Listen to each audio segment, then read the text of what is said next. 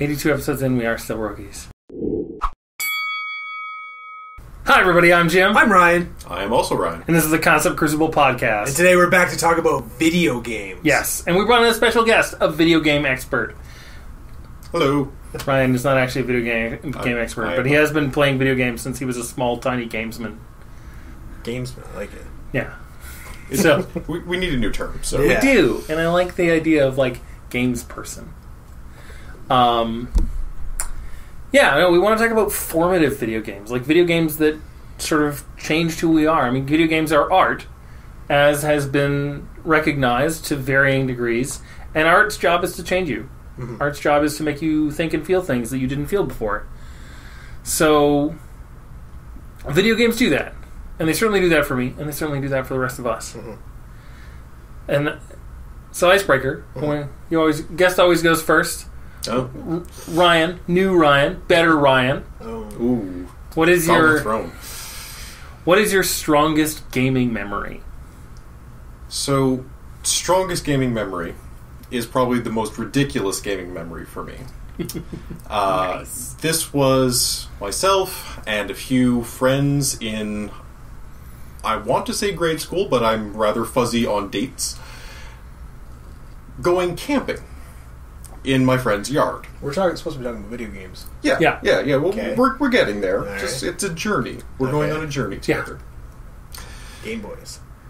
If it was only that, it wouldn't be that ridiculous. Oh, okay. So we set up the tents, and we set up the extension cords. Because what we have decided to do is bring our TVs, the tiny little CRTs that we all used to have in various forms, and hook up our Xboxes. Nice. And play them in the tent. Nice. The even more ridiculous part on top of this is that we were not playing Halo against each other, as we often did. Instead, we were all playing Morrowind. 3 different versions at the same time. Nice. Doing completely different things. I dig it. Not really interacting in any way. But, we had all spent hundreds of hours doing this, and we were going to spend a few hundred more. I believe I was actually on my second Xbox at this point, because the first one had burned out, and I had already sunk 100 hours into Morrowind, and I was on my way to the next 100. Nice. Yeah. I remember thinking about Morrowind. I had a friend who... he had a really crappy computer, and so he would come over, because I was super into Morrowind, and he would come over, he would like drive into town, and he would play Morrowind, and we would just hang out. Like, because I was playing it the whole rest of the time. Yeah. And he couldn't. That is not my strongest gaming memory.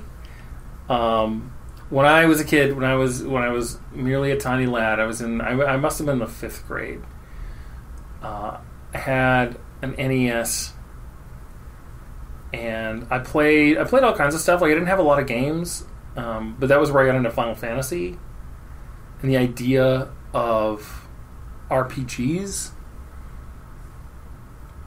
But I played Wizards and Warriors like crazy, and every day before school, I would get up, eat breakfast, and then start to finish play Wizards and Warriors.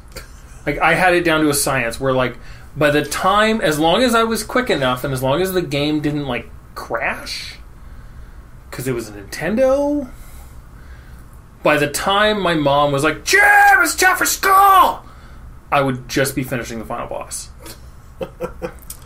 See, and I was up watching Kratz Creatures. I didn't have a TV. I didn't have cable. Sorry, I did have a TV, obviously, because I had a Nintendo, but I didn't have cable. Yeah.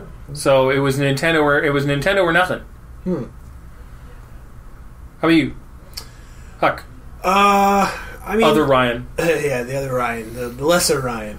I didn't say that. You said that. I did.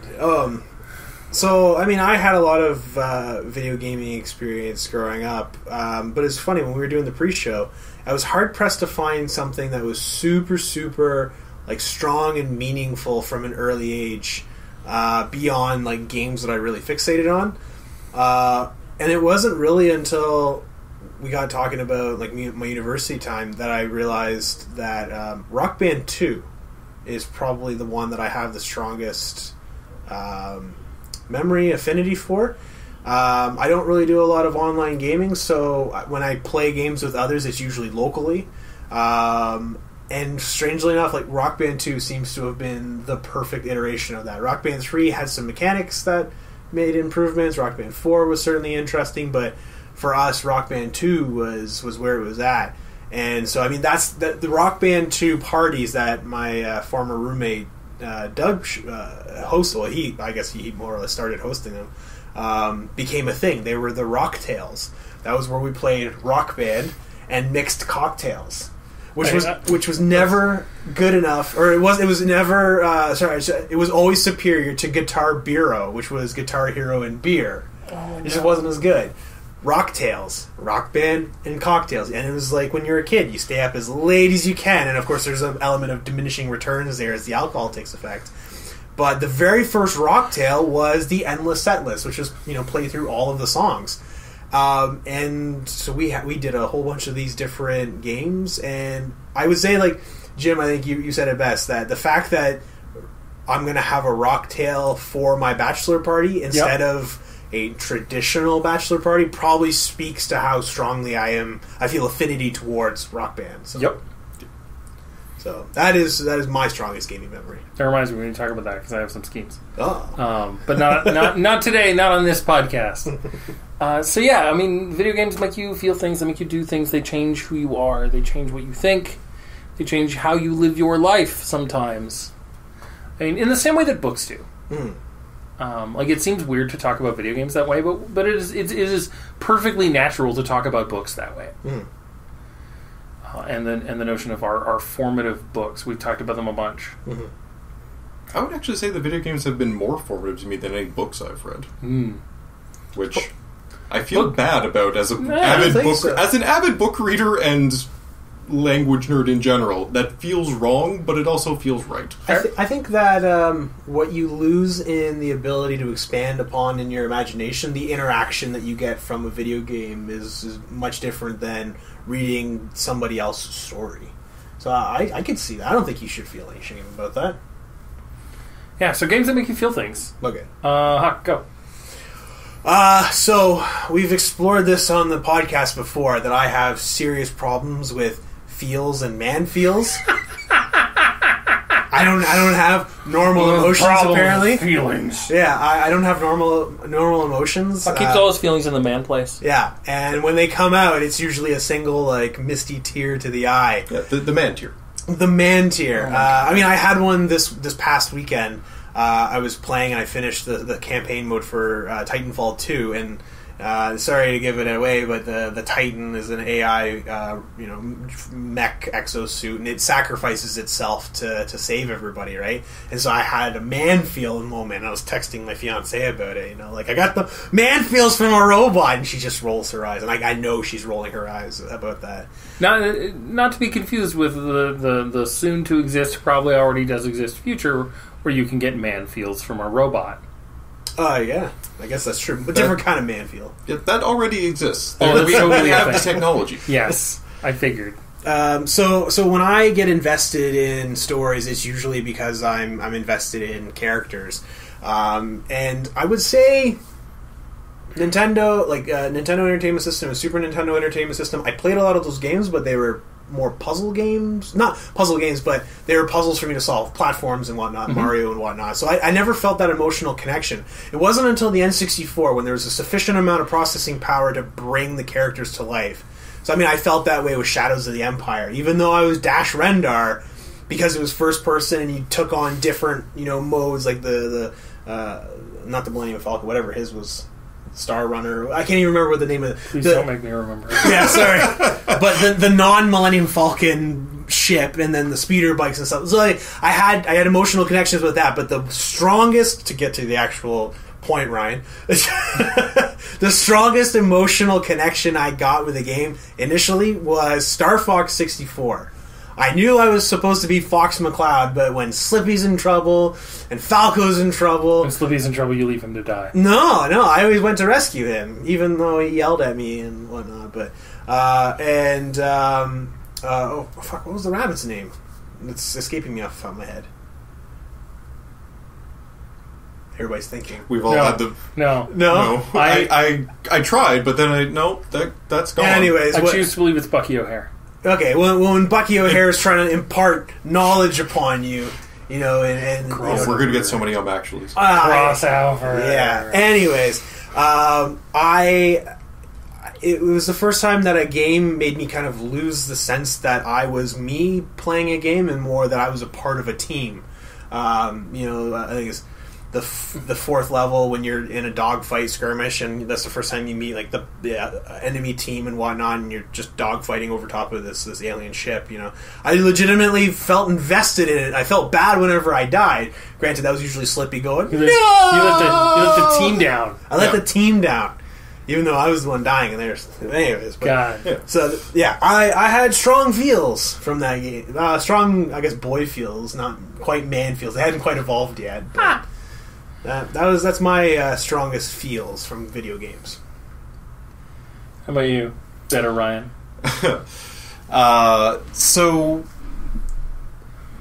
I have a bunch of games I think would kind of qualify as they made me feel things. A lot of the time, frustration in that, oh my god, how did I die for the 10 billionth time on Rainbow Road, falling off the edge at 150 cc's. But I think for me, it's actually a more recent game that really made me feel the man feels, if I could borrow the term. Yes, you may.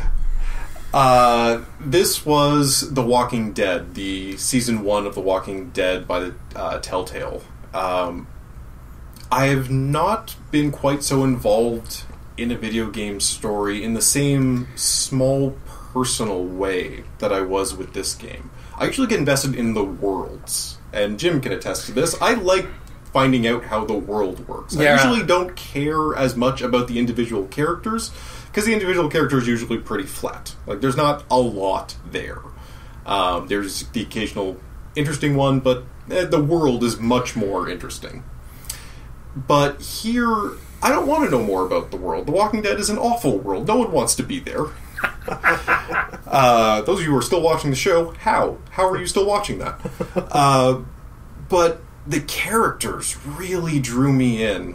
And I don't want to spoil it, but the train episode starts with you interacting with one character in a very adorable way, and ends on a very tragic note for a number of characters that... Do they die? But they die. I haven't seen The Walking Dead, but I'm familiar with the concept. Yeah, a lot of... There's some death. I read the comic. But, yeah, I actually cried at the end of that game. This was the first game that made me cry. Nice. And I'm not talking a single man tear. Like, I had legitimate tears. I had to sit down, let that out, and sort of come to some sort of settlement with myself for what just happened. And I was playing this game episodically as it came out, so I didn't even know what was happening next. So it really felt like a drawn-out thing. But that is probably the strongest feels that I've had from a video game. So I was going to talk about Spec Ops: The Line, which I think I've talked about before, and sort of the way that it weirded me out. But Thomas Was Alone is a much better example. I love Thomas Was Alone. I think I did a Friday Favorites video last year on it, and I'll link it in the show notes if I did. But it is a story. It's a puzzle platformer. Barely puzzles, just mostly platforms.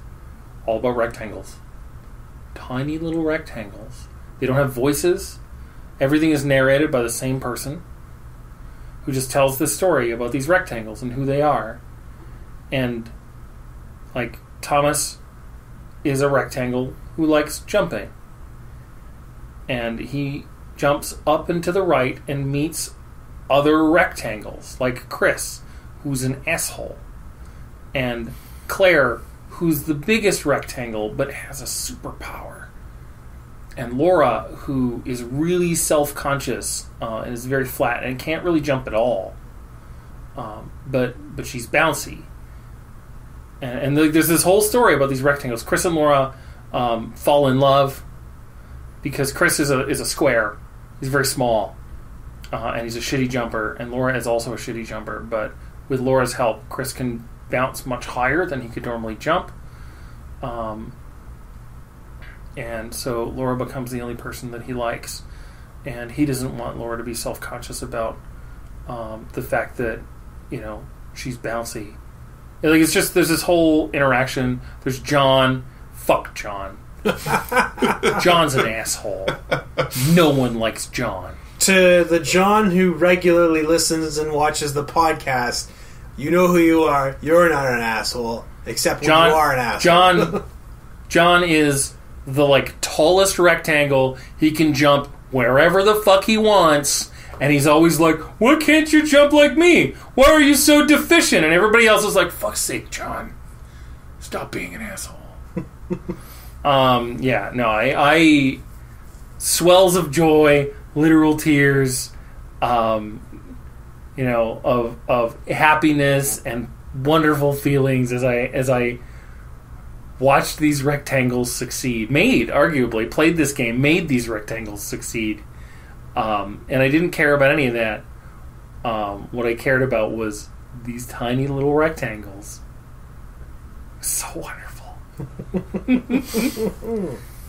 I'm all like, oh. Yeah, whereas my man feels, I always thump my chest because the emotion's trying to fight its way out of it. I was like, ugh. You gotta get lower. Your man feels are in the subcockle area. But it doesn't hurt as much when I hit here. I know. How about games that make you do stuff? Like games that legitimately change your behavior? Better, Ryan. So I have... Oh, yeah. I have two for this, and I think... It's tradition that Orion always has two answers. Yeah, that's fair.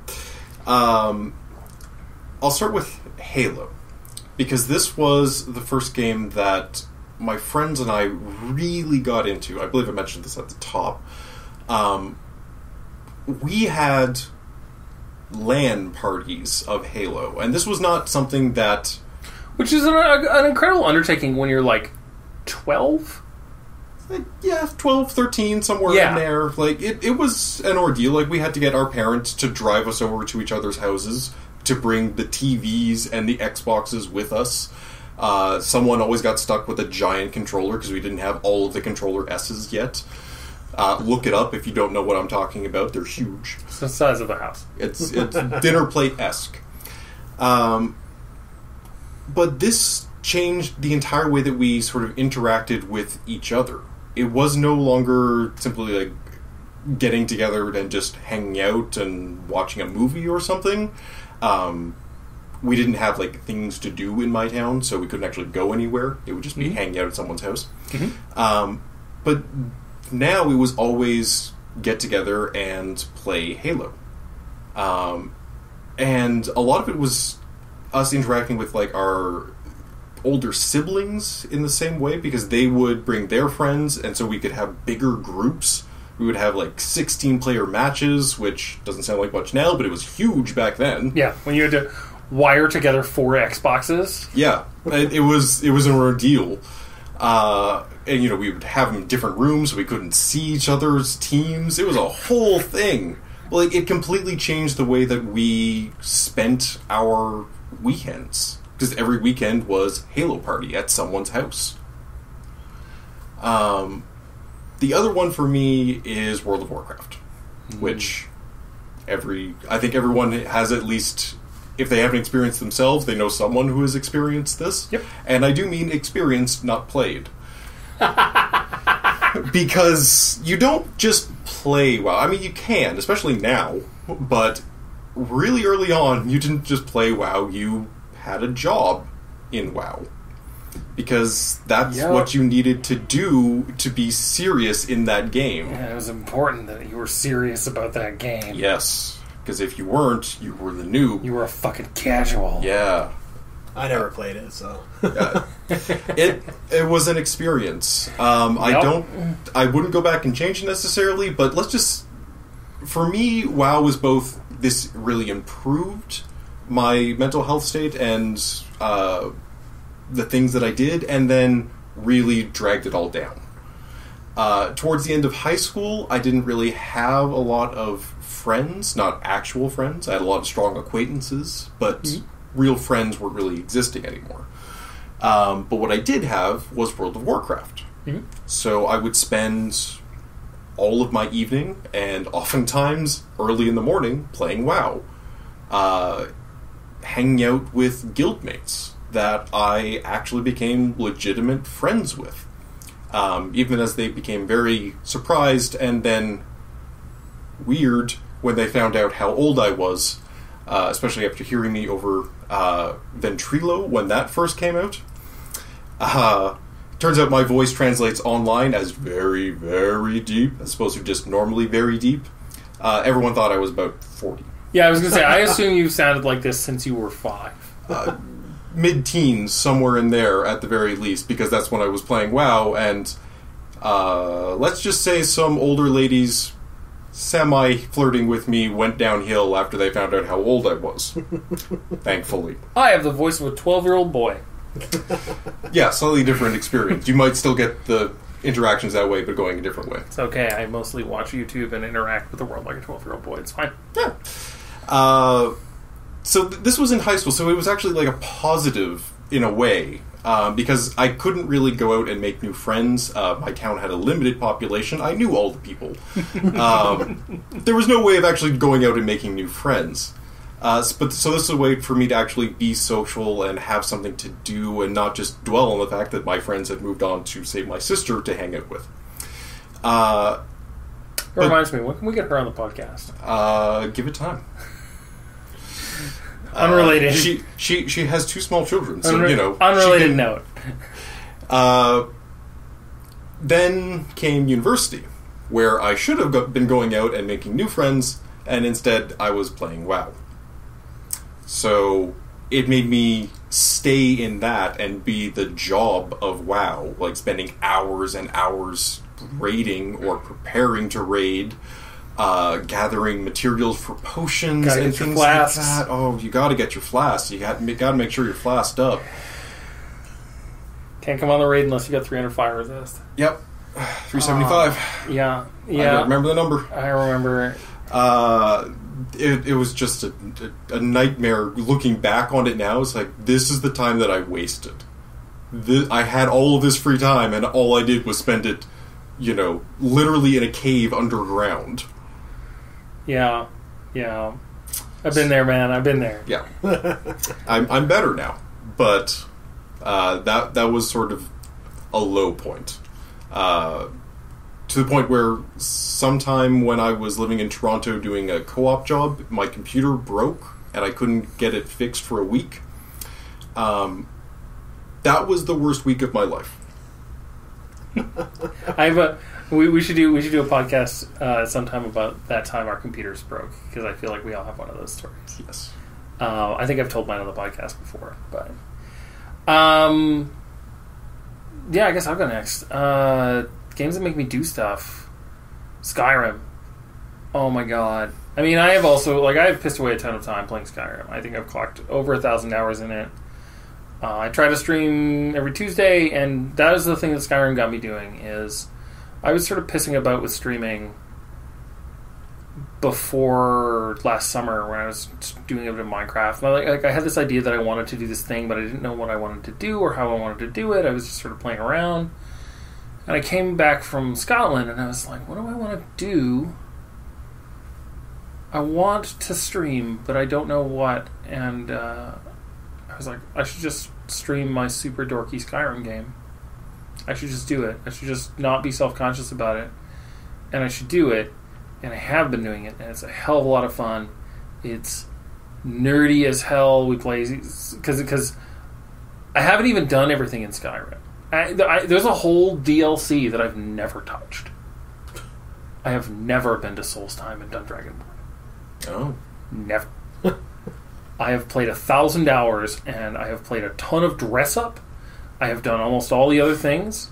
I have modded the hell out of it. We're running 250 some odd mods. I have made characters and remade characters and told stories and fallen in love and I had to, like, I got to the point where I had to invent a new way to play it because it was more fun. It let me tell more stories in the same world.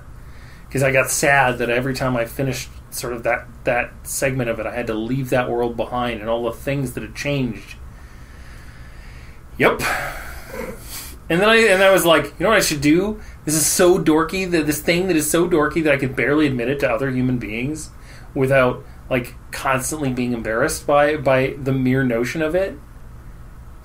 I should stream this so people can watch it. The weird thing is people watch it.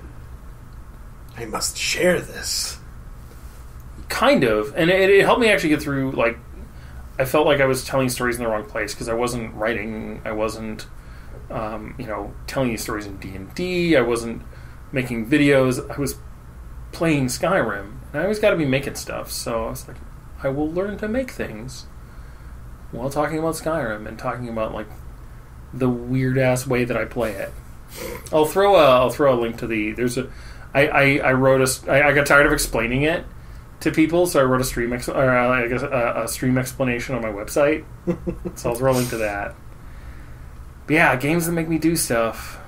That game made me stay up all night trying to avoid a marriage one time. First time I ever got married in that game. No, it wasn't like that. It was just I didn't realize how sudden it was, and so I went and I got my amulet and I came up to this entrepreneur that I had fancied and I was like, hey. And she was like, hey. And I'm like, hey. And she's like, yeah? I'm like, yep. She's like, okay, let's get married tomorrow. I'm like, that's kind of a big step. So I went and killed entire god vampires, immortal creatures of the night, etc., literally all night in a night that was a grievous mistake because I had to work in the morning. And then I came back and I got married. And it was wonderful and we were blissfully happy, etc., etc. You didn't sacrifice her for the epic mail or anything? No! I could never do that, no! Just checking. I also didn't know that was a thing. Yeah. Jesus! No! 1,000 hours. You haven't discovered the awful parts yet, have you? I have discovered many of the awful parts, but I have not discovered all of Skyrim by any stretch of the imagination. How about you, Huck? What makes you do things? So I hate to tread back on a game that I've already talked about, but I know. I feel like I should, but I guess I'm not a gamer. I don't have a wide experience of games, but... Gamesman. I'm gamesman, sorry. Games person. But I'm going to come back to Rock Band on this one. I had played guitar a little bit. When I was 10, I took some lessons. I played a little bit of guitar in the States when the classes that you took in school, because they were slightly better funded, meant that you could take classes with musical instruments. Mm-hmm. So I took guitar. So I played guitar in grade 6. It was actually a split, like keyboard and guitar. So like half the term was keyboard, half the term was guitar.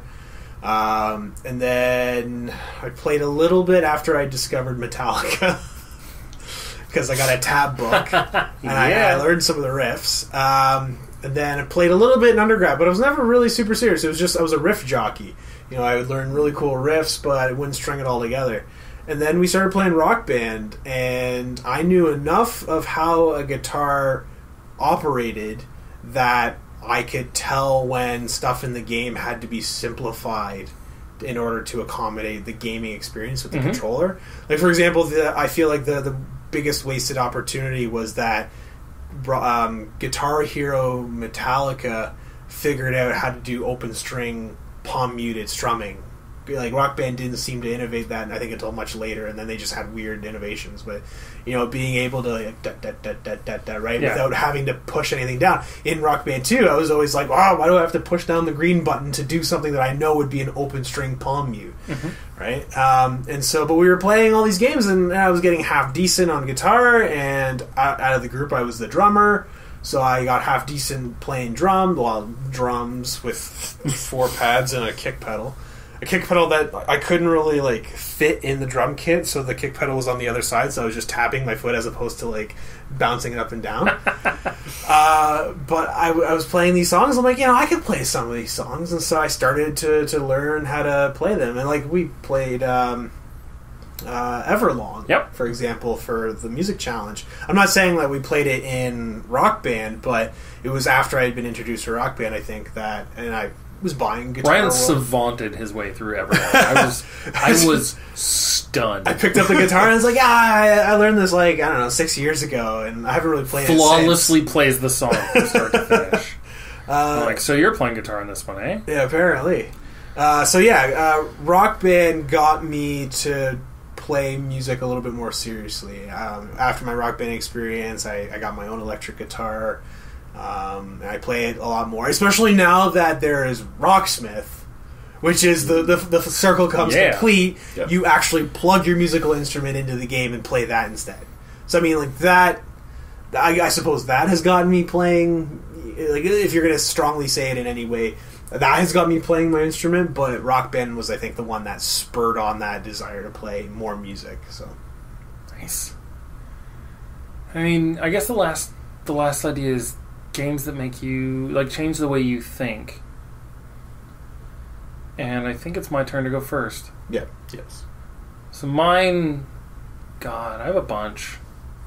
Like Minecraft. I haven't talked about Minecraft very much, but Minecraft gave me an insight into the fact that I love designing processes in games and in things in general. Like I wouldn't just build I never wanted to like build something big or ostentatious or anything like that. I wanted to build something that worked, that had a function that met a need, and then automate that thing and iterate on that design. Weirdly enough, I do that as a job as well, so I guess it's not that strange. But I did not at the time.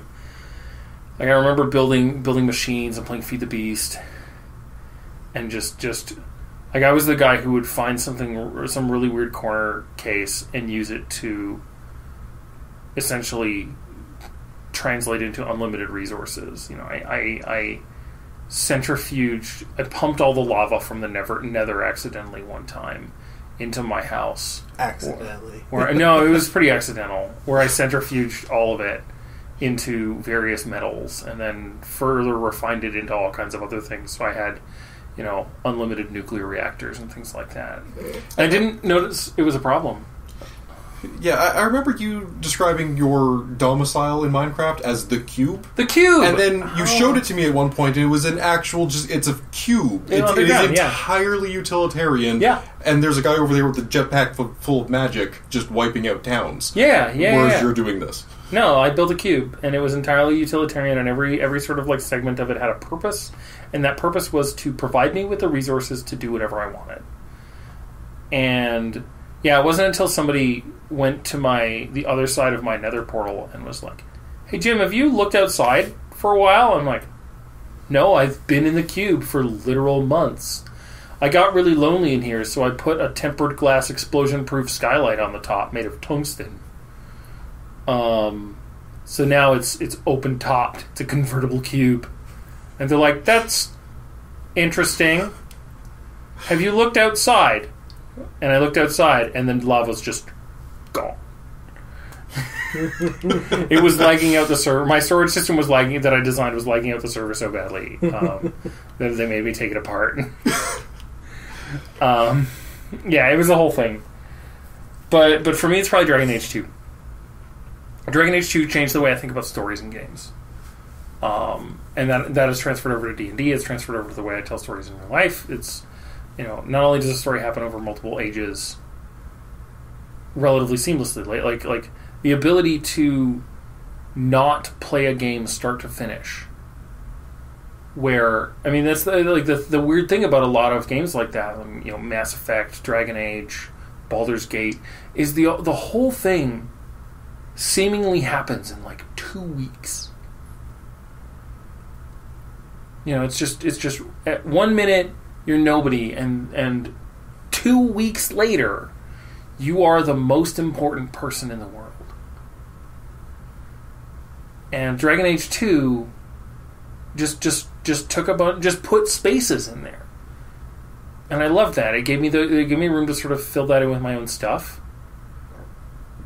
It reminded me, that was where I started doing character customizations and started thinking of my character as the sort of object of this story that I'm telling, and imagining what their needs are. Now I can't make a character without doing that. Like, that was the beginning of the whole like Skyrim multiplicity thing, was playing Huck and Dragon Age and being like, no, these are my character values. You know, when the time came to make the big choice about Anders, I was like, I have killed better men for less. I can't let you walk. It was a whole thing. I had real feels. It was great, but it has affected me so profoundly that I have no desire to ever go back and play that game, because I got the perfect game. I can't think of anything that I would have wanted. Like even the things that I wanted to do differently happened, and they happened. They may not have happened as I intended them to, but they happened as they were meant to. See, and when I go back to that game fairly frequently, but for me it's like a sliding doors thing. Like, I want to see the other thing. If I didn't take this path, what is the other way that I go? What is the other Hawk that is out there? Yeah. No, I have my Hawk, and I know who they are, and that's enough for me. What's your thinking game, man? So the thinking game for me, I think there are. I'm going to go with 2 again, because apparently I'm indecisive. Seems fine. You're just being a Ryan. It's okay. That's I understand. Yeah, podcast tradition. Now that you're the better Ryan, you get 2 answers for everything. Excellent.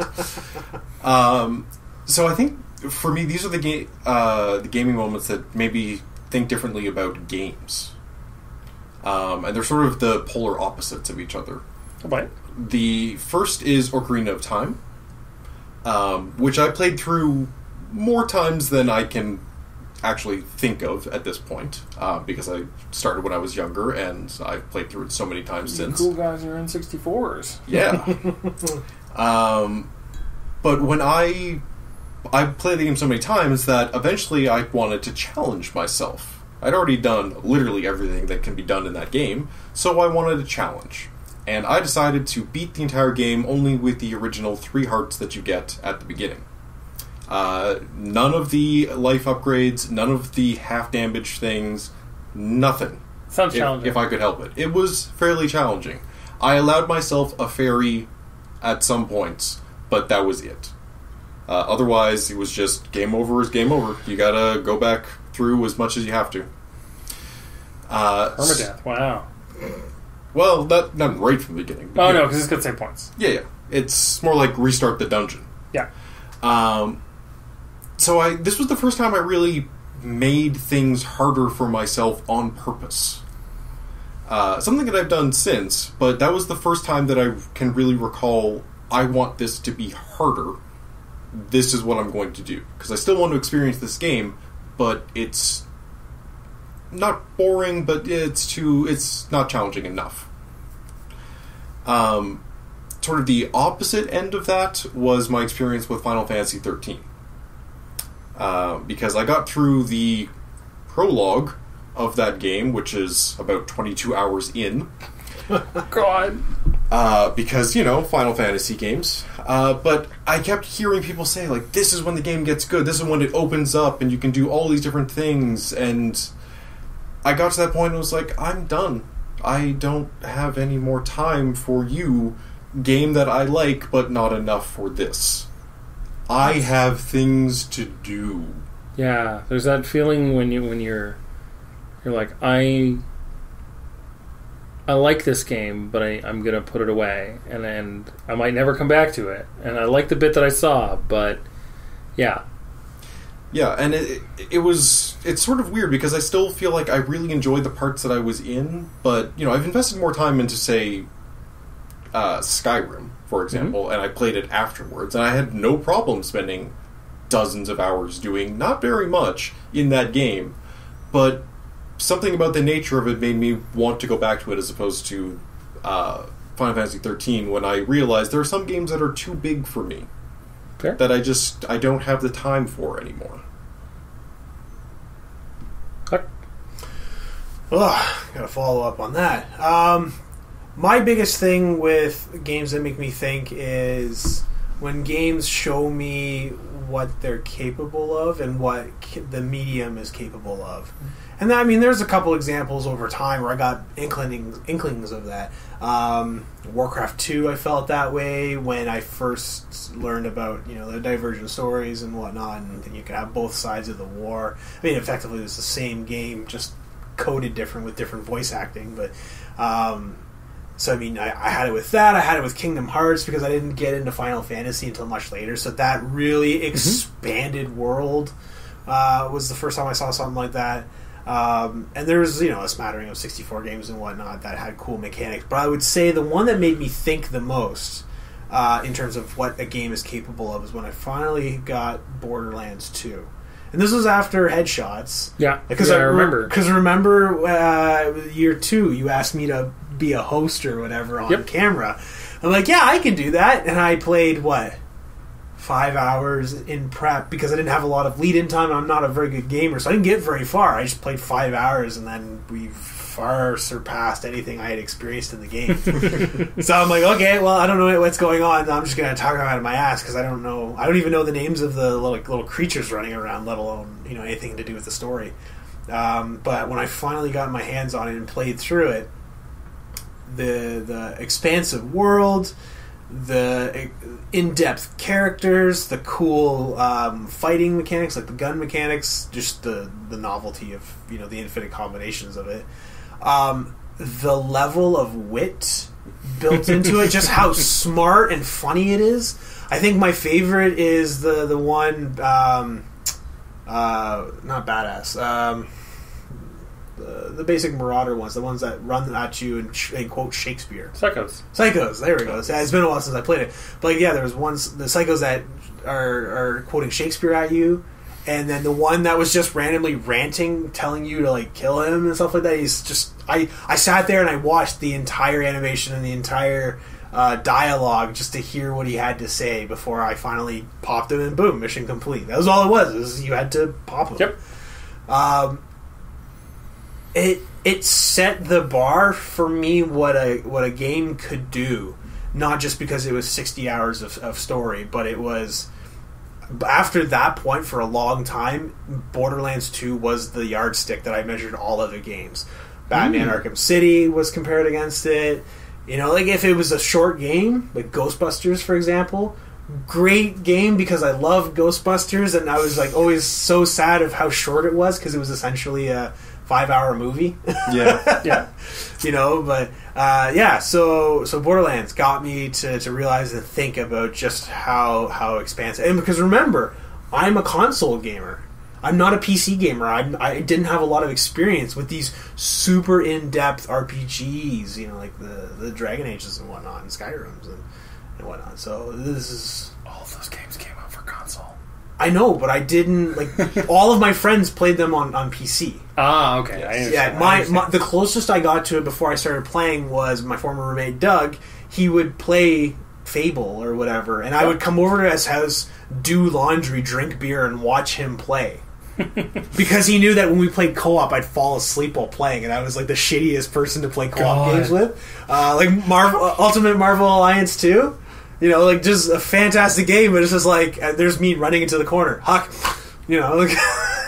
God. Castle Crashers, same thing. I'd be dying all over the place. Never inviting you to play co-op. No, totally. Understood. I would just, it would be late at night and I'd fall asleep. So that was me. Oh, I guess the conclusion is play more games. Yeah. Always play games. Always play games. In the meantime, you can find us on social media below. And, I'm Jim. I'm Ryan. I am Other Ryan. And we're signing off. Stay awesome. Have you ever watched one of these podcasts before? No. You're a traitor, and you're not my friend anymore.